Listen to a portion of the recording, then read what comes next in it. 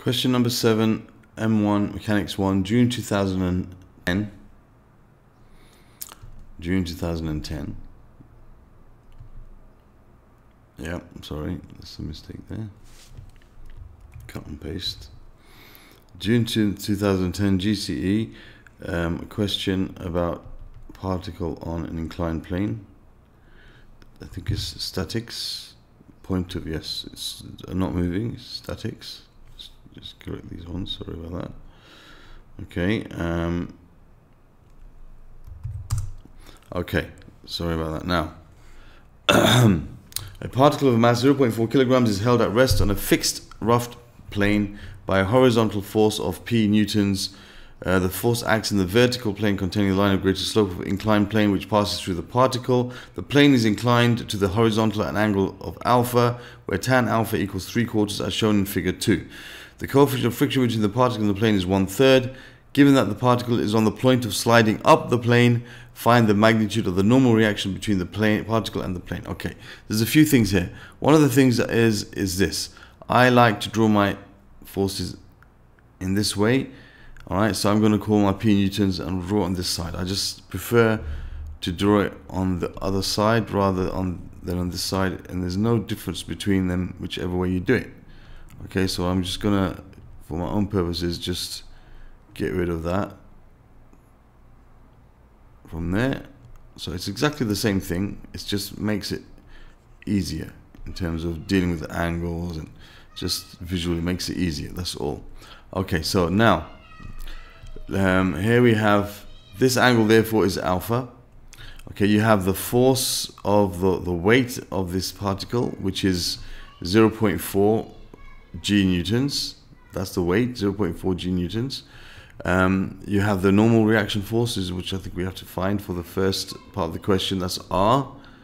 Okay, and you have the 0.4 newtons is gonna have a component down the plane and a component perpendicular to the plane. Okay, this angle here again is alpha, so this will be 0.4 G times into the angle cosine alpha, and this will be 0.4 G times sine of alpha. Okay, and it's said it has friction, so and mu is 1/3. And it tells us that it's on the point of sliding up the plane. If it's on the point of sliding up the plane, friction is going to be acting down. If it's on the point of sliding up, then friction is acting down. So friction is acting down the plane. So this, and it's on the point of sliding, so it's reached its maximum value, F max. Okay, and we know that the maximum value of friction is equal to mu times R. All right, so we've got to find the coefficient of friction between. So we've got to find the magnitude of the normal reaction between the particle and the plane. Okay, so I'm just going to take a snapshot of this so that I can resolve the forces and write my equations easier without keep scrolling up. There we are, there we are. Let me just make it smaller. Okay, so now I can resolve my forces. So again, in these type of questions, half the marks are given basically just by resolving the forces. Okay. So what do we have here? We also have, I didn't resolve some forces. This force has a component up the plane, which is P cosine alpha, and it has a component also down the plane, perpendicular to the plane, okay, which is P times sine alpha, going away from the angle. Okay, so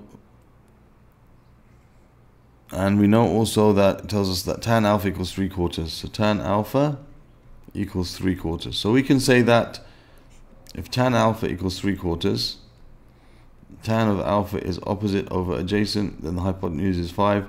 So then the sine of alpha will be 3/5, and the cosine of alpha will be 4/5.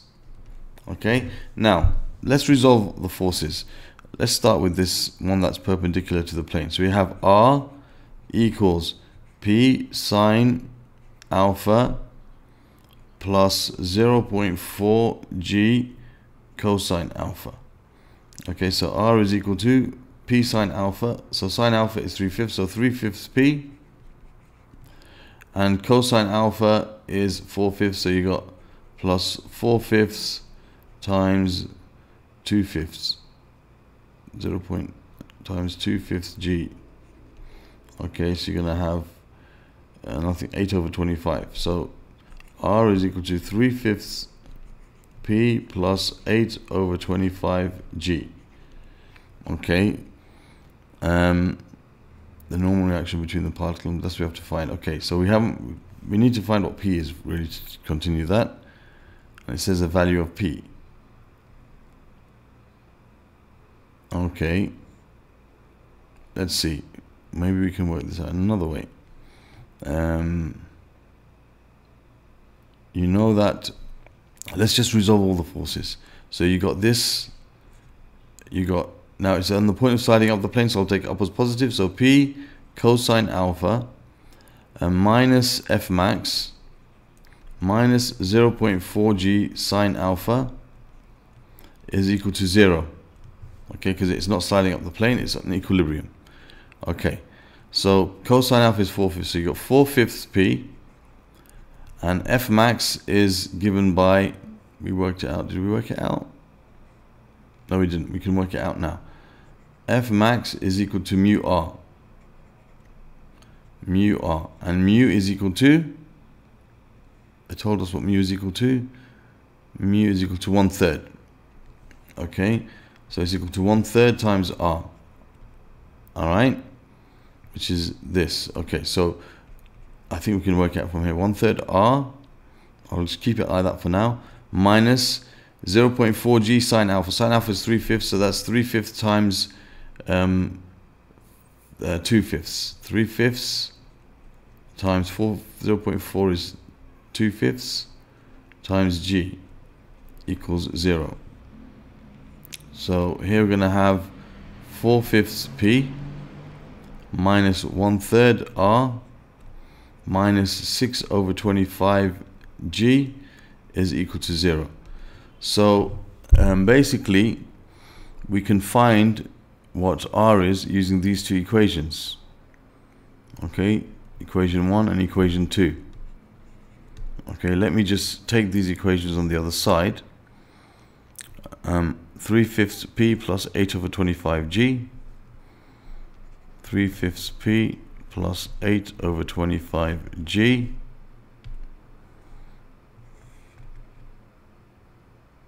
R equals. Okay, so R equals 3/5 G plus 8/25 G, and we've got also we got 4/5 P minus 1/3 R equals 6/25 G. Okay, 4/5 P, 4/5 P, what was it? Minus 1/3 R is equal to 6/25 G. Okay, so we have R here and here. So basically what I can try and do is try to make the P terms the same. Okay, so let me rearrange this to make it a third R. A third R equals 4/5 P minus 6/25 G. So we can eliminate the P's and leave us with R. So, and this is R equals 3/5 P plus 8/25 G. Okay, so what we can do here is we can make these the same. Okay, we can make the P's the same. If we multiply the top here by 3 and the bottom here by 4, the P's will become the same.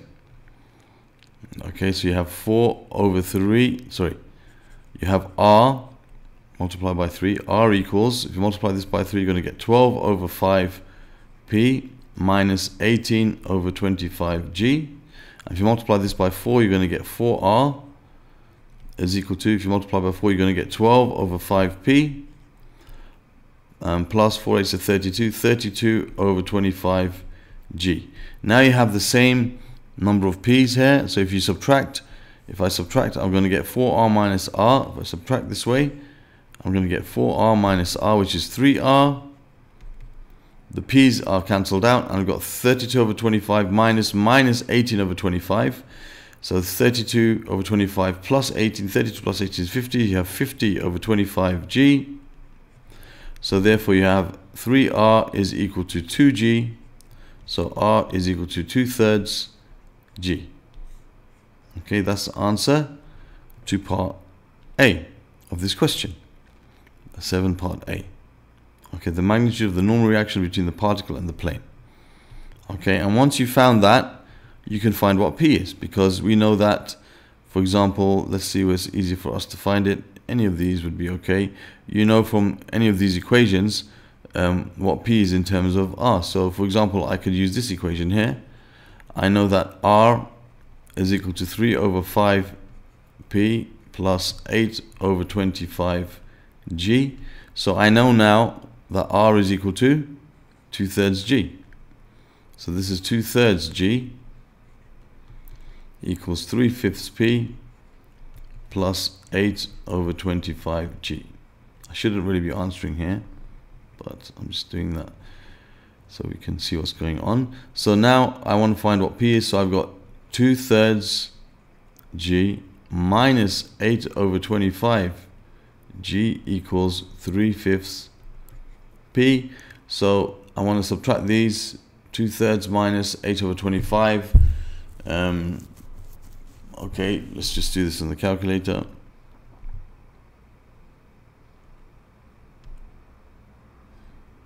So you got 2/3 minus 8 over 25. That gives you 26 over 75. So 26 over 75 G equals 3/5 P. So you can divide by 5. 5 goes into 25, 15 times, into 75, sorry, 15 times. And so you end up with P equals 26 over 45 G. That's your value of P. And there we have the answers to this question.